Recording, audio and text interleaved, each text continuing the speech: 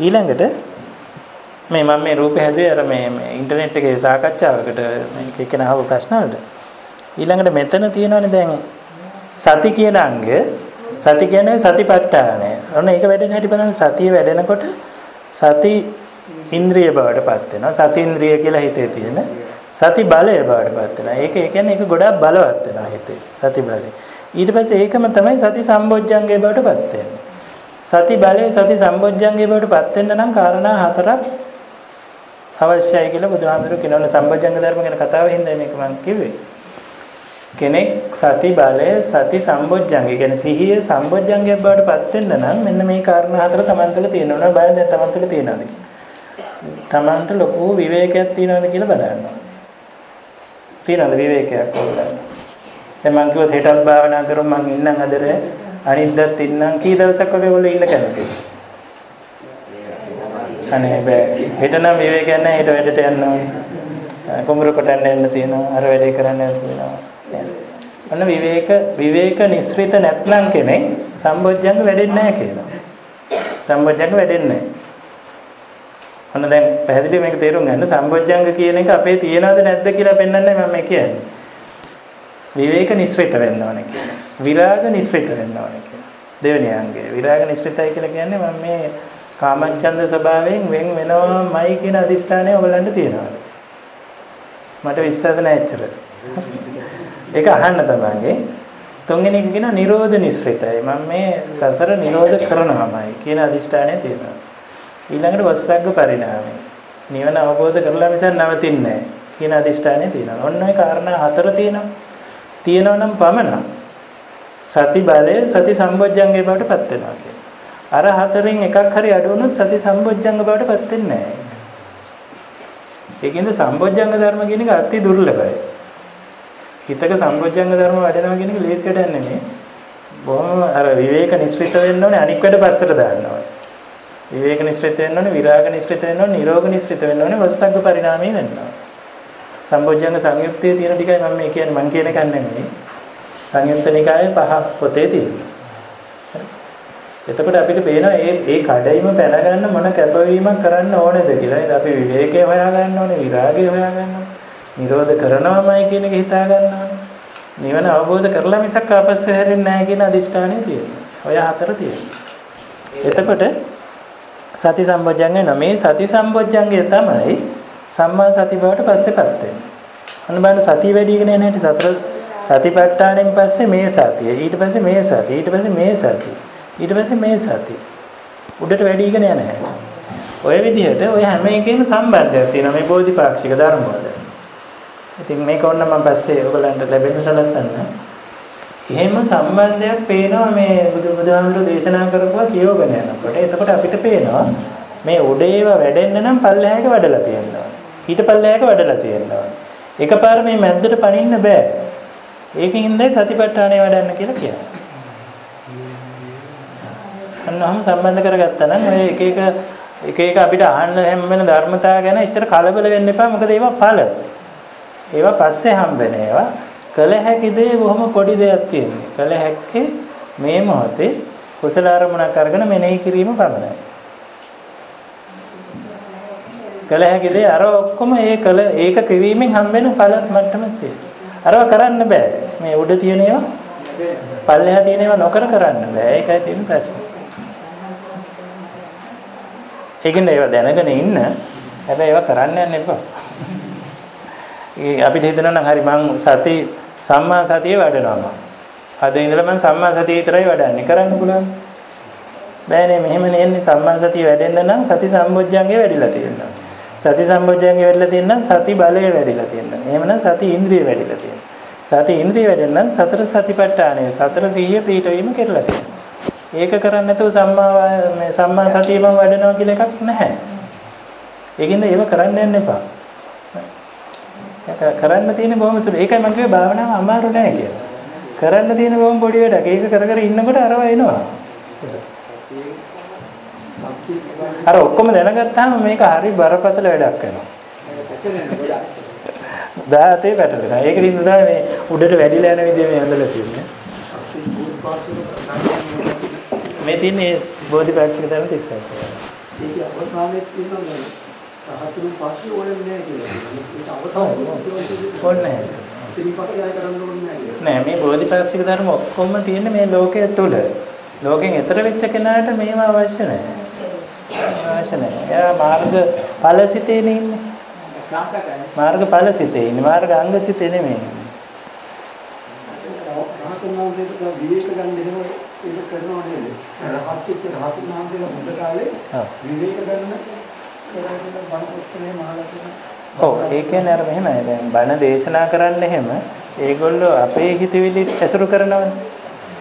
ඒක ඒගොල්ලෝ බලෙන් දාගෙන ඉන්නේ. නමුත් ඒගොල්ලන්ගේ නියම ස්වභාවය අර මට්ටම ඒක තමයි සුඛ විහරණය කියලා ඒගොල්ලෝ ඒ විහරණවල ඉන්නේ. හොඳයි එහෙනම් අපි තව භාවනාවකට යනවද? භාවනා දෙකක් තුනක් කරා නේද අපි? ඉරියාපත භාවනාව කරා, අසුභ භාවනාව කරා, මෛත්‍රී භාවනාව කරා. සතිපට්ඨානේ තව භාවනාවකට යනවද? අසුභේ තමයි අර අන්තිමට කරේ පිළිකොල. ඊළඟට ඔව් හිත විසිරෙන එකට නේද? එහෙනම් ආනාපාන සතිය ටිකක් කරමුද? ඒක කරමු. ආනාපාන සතිය විශේෂ භාවනාවක් නේ. විශේෂ වෙන්නේ මේකයි. විශේෂ වෙන්නේ කායानुපස්සනාව පටන් ගන්නකොට ඉස්සෙල්ලාම ආනාපාන සතිය චුට්ටක් කරලා තමයි කායानुපස්සනාවට එන්න ඕනේ. ඊළඟට කායानुපස්සනාවෙන් එහාට මේ භාවනාව යනවා. දැන් ආනාපාන සති සූත්‍රය ගත්තාම බුදුහාමුදුරුවෝ පෙන්නනවා මේ ආනාපාන සතිය කායානුපස්සනාව වඩන විදිහට අධීර හතරක් වෙනවා. ඊට පස්සේ වෙනවා වේදනානුපස්සනාව වැඩෙන විදිහට තව අධීර හතරකට යන්න පුළුවන්. චිත්තානුපස්සනාව වැඩෙන විදිහට තව අධීර හතරක්. ධම්මානුපස්සනාව වැඩෙන විදිහට අධීර හතරක් විදිහට 16 අධීරකට දියුණු වෙන භාවනාව. ඒකේ පළවෙනි අධීර හතර තමයි කය ගැන අවබෝධයක් වෙන හතර. ඒ ටික කරලා ඉමු දැන් පළවෙනි අධීර හතර. ඒක මේ අති විශේෂ භාවනාවක් නේ ආනාපාන සතිය. ආනාපාන සතිය විශේෂ භාවනාවක් වෙන්නේ ආනාපාන සතියෙන් සතර සතිපට්ඨානෙම වඩන්න පුළුවන්, සම්බොජ්ජංග ධර්ම සේරම වඩන්න පුළුවන්, විද්‍යා විමුක්ති වඩන්න පුළුවන්. ඒ කියන්නේ අරහත්ත්වය ලබාම යන්න පුළුවන් භාවනාවක්. හැබැයි කායගත සති සූත්‍රයේ බුදුහාමුදුරුවෝ ආනාපාන සතිය දේශනා කළා. ඒ පළවෙනි මට්ටම් හතර විතරයි. ඒ කියන්නේ මේ කය ගැන කාය සංකාරයක් විදිහට හුස්ම අරමුණු කරගෙන ඉන්න කියලා කියනවා. ඒ පළවෙනි මට්ටම් හතර. ඒකෙදි තව එහාට දියුණු වෙගෙන යනවා ඉස්සරහට. කොහොමද ඉතින් මේක කරන්නේ? ආනාපාන සතිය මුලින් තේරුම් ගන්නවා මේ හුස්ම ඉහළ පහළ යාම කියන්නේ කයෙන් කරන ක්‍රියාවක්. ඒක සිද්ධ වෙන්න විපාකයක් නෙමෙයි. හුස්ම ඉහළ පහළ යාම කර්මයක විපාකයක් ඇත. ඒකින්ද අපි ඒක කරන්න ඕනේ නැහැ. විපාක කියන්නේ නෙමෙයි කර්මය කලින් කරලා තියෙන්නේ. ඒ ගහපු පෙට්‍රල් වලින් තමයි දැන් දුවන්නේ. ආයෙ පෙට්‍රල් ගහන්න ඕනේ නේ ආයෙ පස්සේ ආයෙ මේ සැරේ මැරෙනකොට එතකම්ම හුස්ම ඔහේ යනවා. ඒකින්ද අපිට මෙතන කරන්න දෙයක් නැහැ කියලා තේරෙනව නේද? ඒක තමයි මම අර කලින් කිව්වේ කර කියා ගන්න දෙයක් නැහැ කියලා. හුස්ම ඉහළ යනවා පහළ යනවා මට කර කියා ගන්න දෙයක් නැහැ. මෙහෙම අල්ලන් ඉඳලා නවත්තත හැකිද මට? ඒ මොනවාක්වත් කරන්න බෑ. ඒ මොකද ඒක කර්ම විපාකයක් නිසා. හරි. විපාක. ඔන්න ඔක අඳුනගන්න විපාක මට්ටම ගැන විපාක මට්ටම අපේ අවධානය නෙමෙයි තියෙන්නේ. හැම වෙලේම අපිට වැහිලා තියෙන්නේ. ඉතින් දක්ෂ වෙන්න ඕනේ අපි හොඳට සිහිය පිටවල මේ විපාක මට්ටම දකින්න. මේක මෙහෙමයි වෙන්නේ කියලා. එතන වෙන්නේ දැන් හුස්ම අපිට මේ දැන් මම ගත්ත හුස්ම මම පල්ලෙහාට දානවා. ආයේ හුස්ම ගන්න මට ඕන වෙන්නේ ඇයි? මොකටද ඊගා හුස්ම ගන්නෙ? පැවැත්මට මොන හරි මදිද මම ඒකද ගන්නෙ? මොකද්ද මදි මට? දැන් දැන් අපි තුමු උදේට කෑවා. දැන් දවල්ට කෑම ගන්නේ ඇඟට මොන හරි මදිනේ. මොනවද මදි? ඕජාව මදි නේද? ඒ කියන්නේ ශක්තිය මදි. උදේ ගත්ත ටික ගෙවිලා ගියා. ඒකින්ද දවල්ට ගන්න. ඉතින් ඒ වගේද හුස්ම. කලින් හුස්ම පිට වුණා. ආයෙ එකක් ගන්න වෙන්නේ මොන හරි මදි හින්දාද? මොනවද මදි? ඔව් නොගෙන හිටියොත් ඇඟට ඔක්සිජන් නැහැ මැරෙලා යනවා. එකක් ගත්තේ නැතුව හිටියොත් ඉවරයි. ඔව් ඒ තරමට ඇඟට මදිකමක් නේද දැනෙන්නේ. ඒකනේ ආය තදින් අදින්න හිතෙන්නේ. ඔයගොල්ලෝ මරණසන්නය දැකලා තියෙනව නේද? කොහොම තත්ත්වයක්ද තියෙන්නේ නේද? ඒ කියන්නේ ඒ තරමට මහන්සි වෙලා අදින්න වෙනවා ඔක්සිජන් මදි වුණා. ඒකෙන්ද හැම වෙලේම මෙතන නිකන් අයවීමක් තියෙන. අයවැය තියෙන්නේ ඇත්තට. වැය වෙනවා ඔක්සිජන් වැය වෙනවා ආය ඔක්සිජන් ආය කරගන්න වෙනවා. ආය වැය වෙනවා ආය කරගන්න වෙනවා. ඕක ඉබේ සිද්ධ වෙන ක්‍රියාවලියක්. ඕකට අපි අත දාන්න ඕනේ. ඒ මොකද පෙර කර්මයක විපාකයක් විදිහට මේක දිගටම යනවා. ඒ විපාකේ ගෙවිච්ච දවසට තව තියාගන්නත් බෑ. එතනින්ම ඉවර වෙනවා. ඒකයි හේතුඵල කියන්නේ. පෙර හේතුවක් යෙදিলা ඒ ඵලය දැන් තියෙනවා. හේතුව ගෙවිච්ච ගමන් ඵලය ඉවර වෙලා. එතකොට දැන් ආනාපාන සතිය කරනවා කියලා මොකද්ද අපිට දැන් කරන්න වෙන්නේ? කරන්න දෙයක් නැහැ නේ. මේක කොහොමද දුවන එක? බලන් ඉන්න විතරයි තියෙන්නේ. ඔය නිකන් බලන් ඉන්න තියෙන මේ විපාකයක් මෙහෙ යනවා. මේක නිකන් බලන් ඉන්නවා. ඇයි බලන් ඉන්නේ? මේ කර්ම විපාකයේ මේ සංකාර බව තේරුම් ගන්න මේක. බලන් හිටියොත් තේරෙනවා.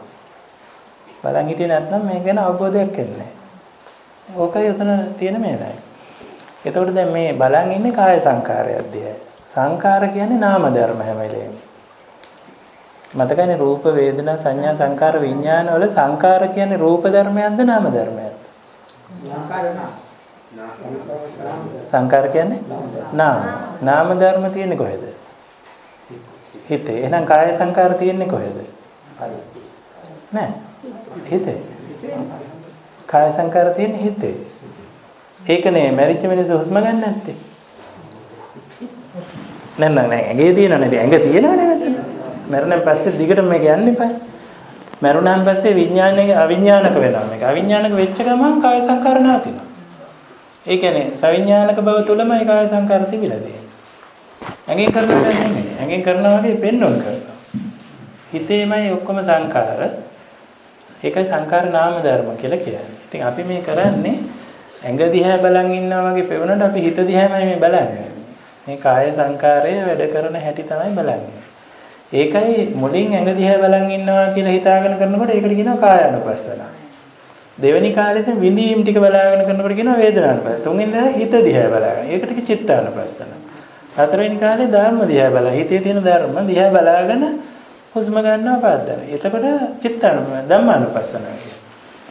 ඉතින් ඔන්න ඔය විදිහට මේ මුලින් අපිට තේරෙන්නේ මේක ඇඟ තමා කරන්නේ කියලා. එහෙම තේරෙන කාලෙට ආනාපාන සතිය කියන්නේ කායානුපස්සනාව කියලා. ටිකක් හිත දියුණු වෙනකොට පේනවා මේක ඇඟ කරන වැඩක් නෙමෙයි නේද කියලා. ඊට පස්සේ ඔන්න තව ඉස්සරහට භාවනාවේ යන්න පුළුවන්.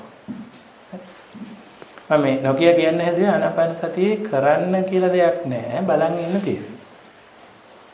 ඒකට නිකන් ඉඳලා පුරුදු වෙලා තියෙනවා. සිහිය. නිකන් ඉඳලා පුරුදු වෙලා කියන්නේ මොකක්ද? නිකන් නෑ එහෙම නෑ. හිතන්නේ නැතුව ඒ කියන්නේ නිකන් බලන් ඉන්න හරි අමාරුයි. මොකද අපේ හිත පුරුදු වෙලා තියෙනම මොනවා හරි වැඩක් සිද්ධ වෙනවා නම් ඔකට අත දාන්න. මේ හුස්ම ඉහළ පහළ යනවා ඒක දිහා බලන් ඉන්නකොට ඒකට අත දාන්න හිතෙනවා. දාලා මේක හයියෙන් ගන්න හිතෙනවා. එහෙමින් ගන්න හිතෙනවා. මොකක් හරි මේකට කරන්න ඕනේ කියලා හිතෙනවා. ඉතින් මුලින්ම තේරුම් ගන්න මේකට මොකද කරන්න දෙයක්. අමාරුයි. ඔව්. අත දාන්න නැතුව ඉන්න ඕනේ වැඩේට. ඒක ඒ සිද්ධ වෙන්න ඇරලා දැන් ඉහළද යන්නේ පහළද යන්නේ කියලා විතරක් බලන්න. ඉන්න ගමන් තමයි දැන් ඉහළද යන්නේ හුස්ම. දැන් පහළද යන්නේ. ඔය ටික දැනුවත් ඉන්න එච්චර. අත දාන්න එපා ඒ වැඩේට. අත දාන්න එපා කියලා කියන්නේ බැරි වෙලා හරි ඔකට අත දාලා ඔය වැඩේ අවුල් කරගත්තොත් දන්නවනේ වෙන වැඩේ. ඒක හුස්මක් හරි මග ඇරෙන්න ඉඩ තියෙනවා. ඒකින්ද ඒකට අත දාන්න එපා. ඒක ඔය වුණාවේ. නිකන් බලන් ඉන්න මේක දැන් ඉහළ යමින්ද තියෙන්නේ පහළ යමින්ද තියෙන්නේ ඉහළ යමින්ද පහළ යමින්ද. කොහොම හිත එකඟ වෙනකොට මොකද වෙන්නේ? අර තමන්ට තමන් කතා කරගන්න ගතිය කියලා මම අර කලින් කිව්වේ. අදහස් වෙනවා තමන්ටම කියා ගන්නවා. දැන් මේ ඉහළ යමින්ද තියෙන්නේ ඔව්. ඉහළ යමින්ද තියෙන්නේ ඔව්. ඕක තමන්ටම කියාගෙන ඉන්නේ. දැන් බොහොම පොඩි වැඩක් නෙමෙතන කරන්න තියෙන්නේ. ඒකින්ද මේ සංකාර ටිකට ඒවට කියන්නේ වචී සංකාර කියලා. ඒවා ටික සංසිඳෙනවා. මේ නිකන් ඉන්න ගමන් ගොඩ ඒවා මතක් වෙනවා. ඔයාලට වචී සංකාර කියලා කියන්නේ ඕවා අඩු වෙලා යනවා. වචී සංකාර සංසිඳනන් පස්සේ ඒක ඇඟට දැනෙන්න ගන්නවා. දැන් හිත සංසිඳිලානේ. ඇඟට දැනෙලා හුස්ම ගන්න වාර ගන්නත් වෙමින් අඩු වෙලා යනවා. ඒ කියන්නේ කය සංසිඳෙන්න පටන් ගන්නවා.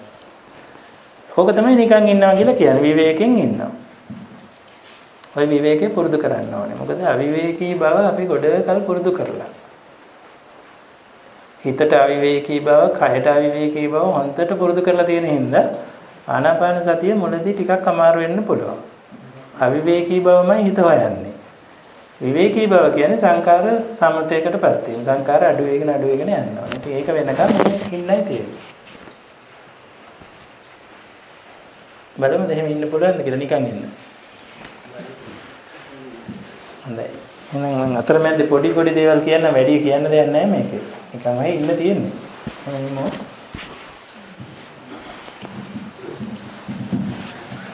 එහෙනම් ආයෙත් අපි ස්පියා ගන්නවා. මේ භාවනාවට නම් මේ කය කෙලින් තියාගන්න මෙහෙම. මේක කය මෙහෙම වෙලා ඉන්න එපා. මේ හරිය හොඳට කෙලින් තියෙනවනේ හුස්ම ඉහළ පාර යන එක පහසු කරන්නේ.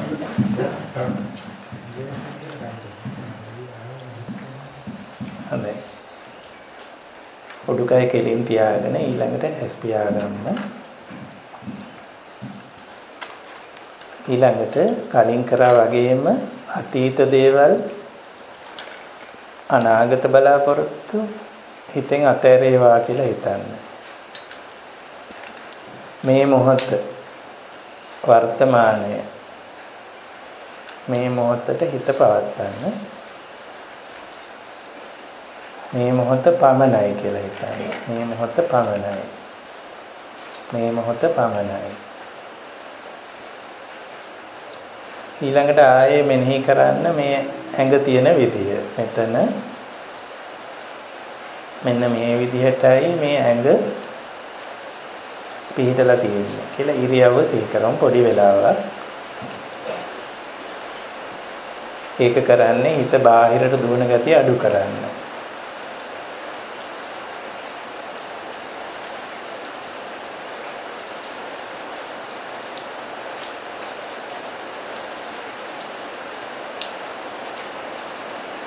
මේ මොහොත පමණයි මේ ඉරියව්ව පමණයි. ඉන් බාහිර දෙයක් නැහැ කියලා හිතන්න. මේ මොහොත පමණයි මේ ඉරියව්ව පමණයි. ඉරියව්වෙන් බාහිර දෙයක් නැහැ.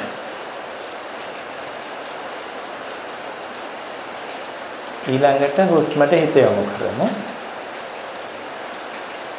හුස්ම ඉහළ පහළ යනවා දැනෙනවා කියන ප්‍රදේශයකට හිත ගෙනියන්න. එක ලක්ෂයක් වෙන්න ඕනේ යම් ප්‍රදේශයක් තෝරගන්න. නාහය අග හරි උඩුතල ප්‍රදේශයේ Tamanට සුදුසු ඒ හරියට හිත ගෙනිහිල්ලා බලන්න මේ වෙලාවේ හුස්ම ඉහළ යමින්ද තියෙන්නේ නැත්නම් පහළ යමින්ද.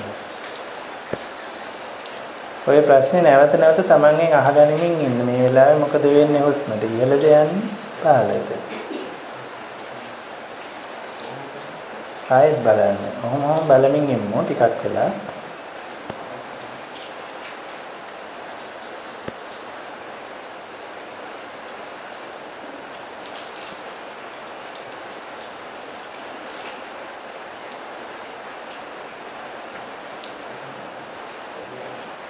ඉහළ යමින්ද තියෙන්නේ පහළ යමින්ද තියෙන්නේ.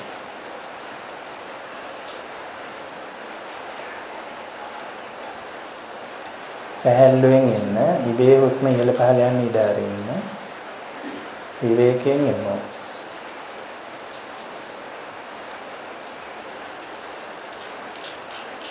ඉහළ යමින්ද පහළ යමින්ද. නැවත නැවත මේ ප්‍රශ්නේ තමන්ගෙන් අහලා උත්තර හොයන්න.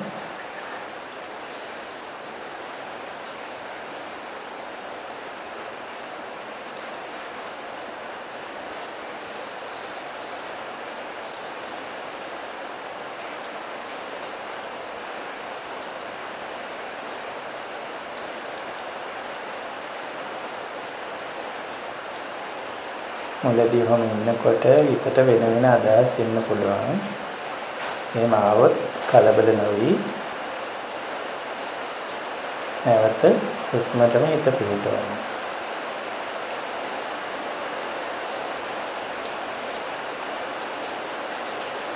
ඉහළ යමින්ද තියෙන්නේ පහළ යමින්ද තියෙන්නේ.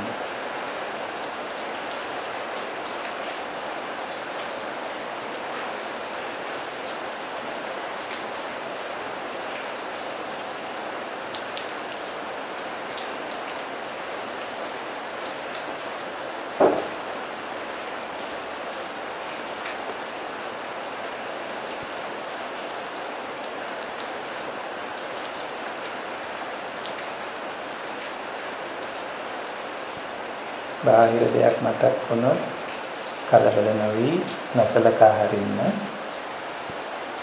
ආයි බලන්න ඉහළ යමින්ද තියෙන මේ වෙලාවේ හුස්ම පහළ යමින්ද තියෙන්නේ.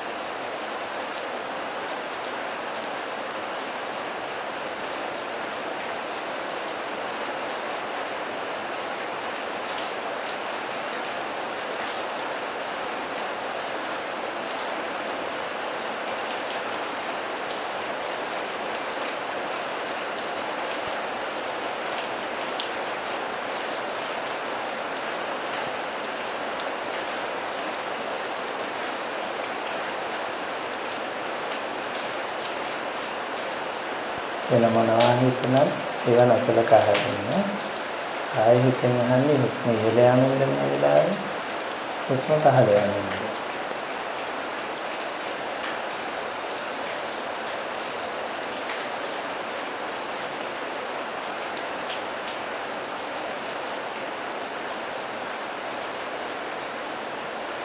විවේකයෙන් ඉන්න ඇස් දෙකත් ගොඩාක් තදින් වහන්න ඕනේ. යන්තම් වහගන්න. විවේකයේ සහිතව ඉන්න තියෙනවා.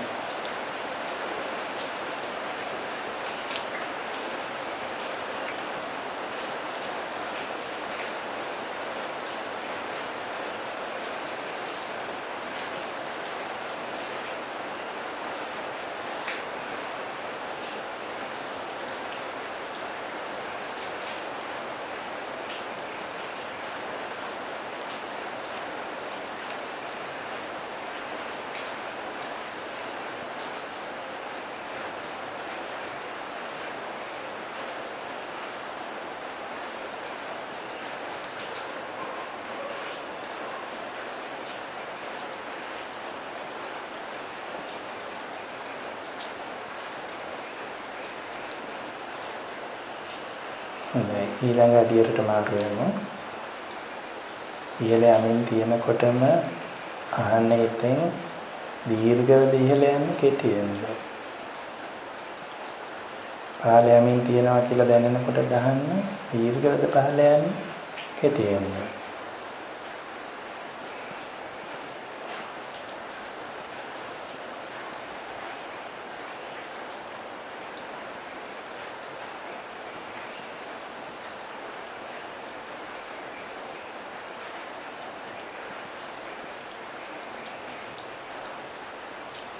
ඉහළ යමින් තියෙනකොට දීර්ඝව ඉහළ යමින්ද කෙටියෙන් ඉහළ යමින්ද? පහළ යමින් තියෙනකොට දීර්ඝව පහළ යමින්ද කෙටියෙන් පහළ යමින්ද? නොය අවබෝධයේ සහිතව විවේකයෙන් සිහියෙන් ඉන්න.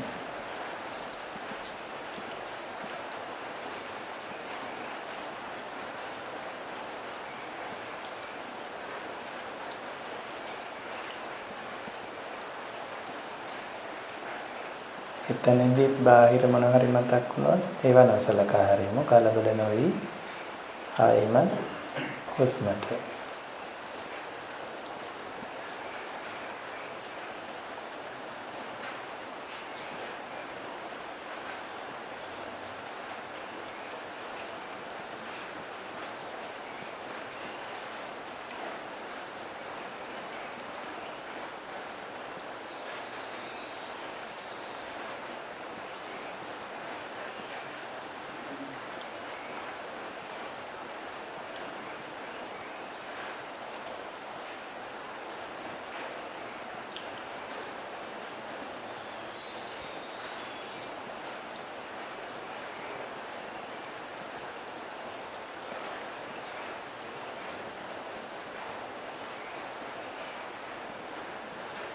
දීර්ඝව ඉහළ යමින් තියෙනවද කෙටියෙන් ඉහළ යමින් තියෙනවද?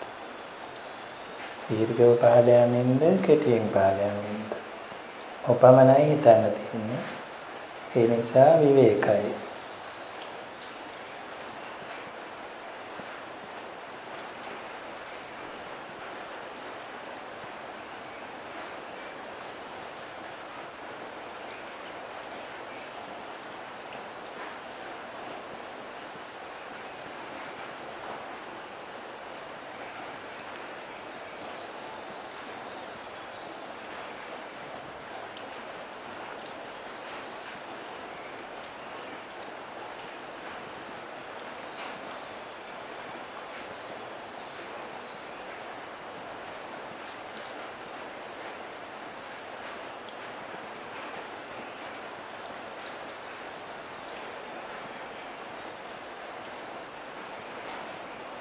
ඊළඟ අදියරට යමු. ඔහොම හිතන ගමන්ම බලන්න දීර්ඝව නම් කොච්චර දීර්ඝවද? කෙටියෙන් නම් කොච්චර කෙටියෙන්ද? ඔය විදිහේ අවධානයෙන් ඉන්න කොච්චර දිගටද? කොච්චර කෙටිවද? හුස්ම ඉහළ යන්නේ. හුස්ම පහළ යන්නේ.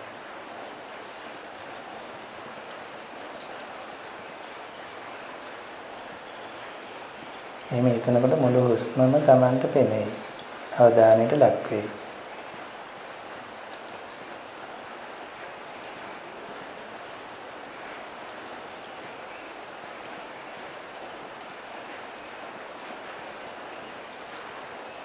අවධානයට ලක් කරගෙන සිහිය පිටවගෙන විවේකයෙන් ඉන්න.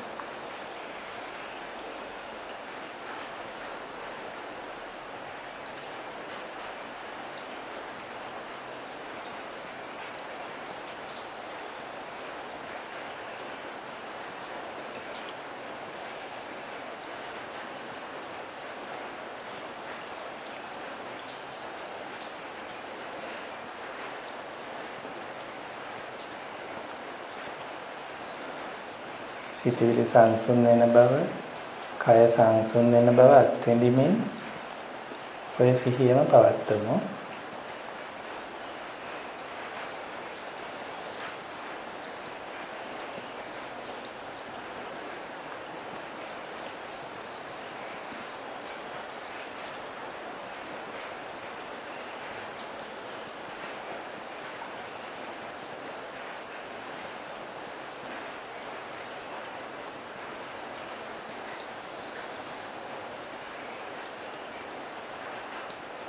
සිතවිලි වලට විවේකයේ දැනේ, කයට විවේකයේ දැනේ.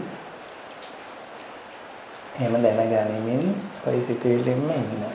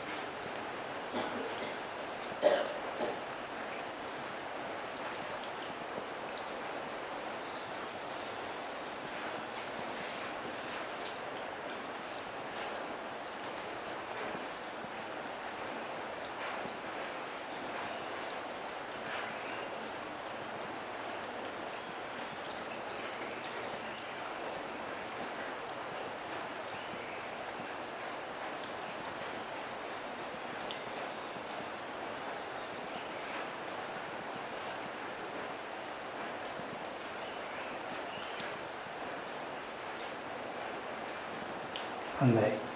එතනමින් මේ හරියෙන් අපි කායानुපස්සනා මට්ටමින් මේ භාවනාව අවසන් කරමු. හිතට තනියම කියන්න සමාධියෙන් ඉවත් වෙන්න කියලා. සමාධියෙන් ඉවත් වෙන්න. සමාධියෙන් ඉවත් වෙන්න. ඔය විදිහට හිතලා එමෙහිට විවේකයෙන්ම ඇසරිමු.